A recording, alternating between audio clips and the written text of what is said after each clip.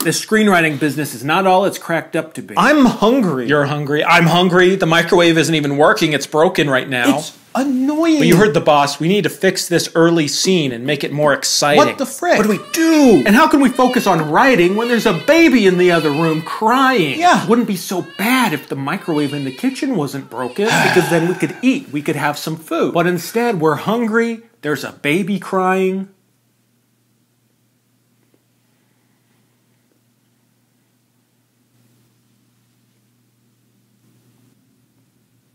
I just had a great idea.